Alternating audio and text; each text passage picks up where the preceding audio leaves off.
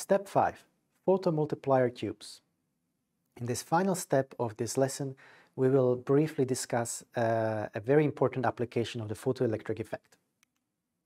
So, this application or technology is known as photomultiplier tube, and it's one of the early applications of the photoelectric effect. And it's used in the scenario where a current is produced when a light is sufficiently high energy strikes the detector. So we saw in previous two steps that in order for photoelectrons to be ejected, we require light of certain frequency. In particular, the frequency of the light must be above some cutoff frequency µc. So let's imagine that we are trying to do a very fine measurement and we are trying to detect a single photon. So a single photon strikes our metal and we assume that its energy is above this cutoff frequency or cutoff energy given by the work function. So we know that a single electron will be ejected from the metal. But since we only had a single photon, it's going to eject only a single electron. This will produce an electric current, but detecting such a tiny current is really difficult.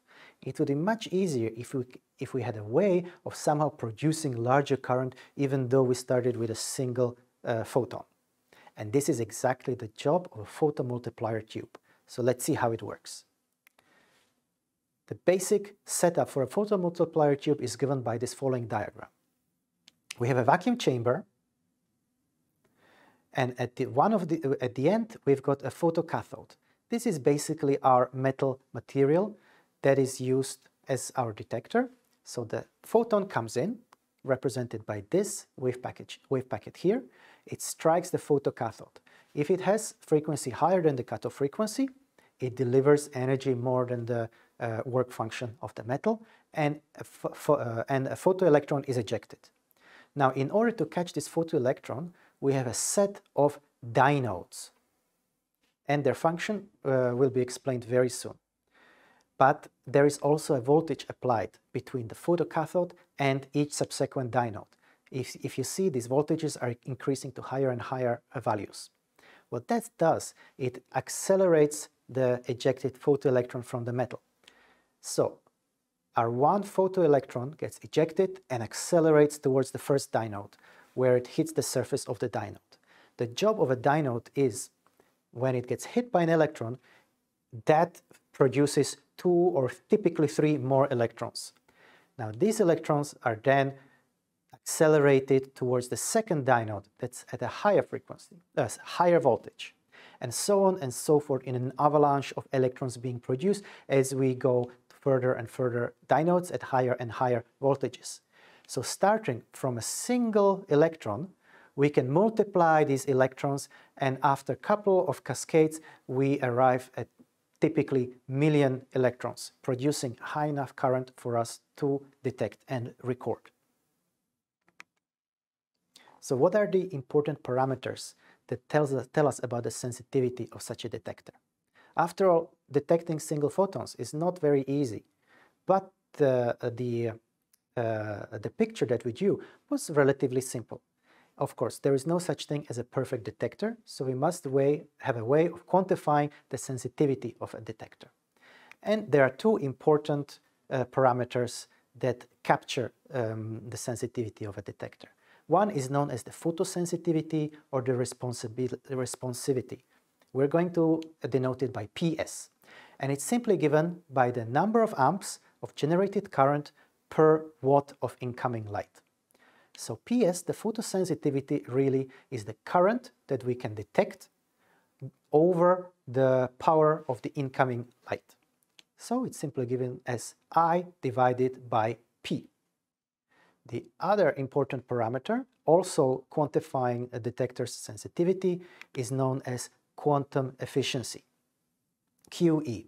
And that's basically the probability that a photon is detected. And it's given as a ratio of the number of electrons ejected from the photocathode divided by the number of photons that are incident onto the detector. So you see, if the number of electrons that are ejected is the same as number of photons, then we should have quantum efficiency 1. So it's given by this ratio, Ne divided by N gamma, where Ne is the number of electrons and N gamma is the number of photons. Often we don't use the abbreviation QE for quantum efficiency in quantum technologies, and simply we call it eta, Greek letter eta. So, is it easy to go between these two parameters, between the photosensitivity and quantum efficiency? As we will see in this slide, yes it is. So, as we said, the photosensitivity PS is the total current, which is really given by the total charge per unit time, divided by the power, which is energy per unit time. So, let's compute. What is the total charge? The total charge is simply given by the charge of a single electron times the number of electrons. So, E times Ne. And it's divided by some time delta t, which is our detection time. The energy per unit time, remember, this is the power of the incoming light, is given by the energy of a single photon, h times nu, using Einstein's logic, times the number of photons. That's the total energy. And again, because we are using power, we have to divide by the same time delta t. So we see that the delta t's cancel, and this ratio Ne over N gamma is just our quantum efficiency. So we have the following relationship. The photosensitivity is basically the same thing as eta, our quantum efficiency, just renormalized by this factor over here. So PS is equal to E divided by h nu, the energy of a single photon, times eta. Or if you want to express it in terms of the wavelength, it's in the following form. E times lambda divided by hc times eta. In the following lessons, we will go into the quantum description of light, where we'll try to detect quantum signals, especially quantum single photon states. And there you will see how we can calculate this eta. This concludes our discussion of classical electromagnetic theory and the shortcomings of classical electromagnetic theory. We have hinted that electromagnetic radiation should not really be thought of as a wave. In particular, we should use the image of photons, but still we did not describe the clear machinery of mathematics and formalism, how to describe various states of electromagnetic radiation. That's what we're going to do in the remaining 5 lessons of this module.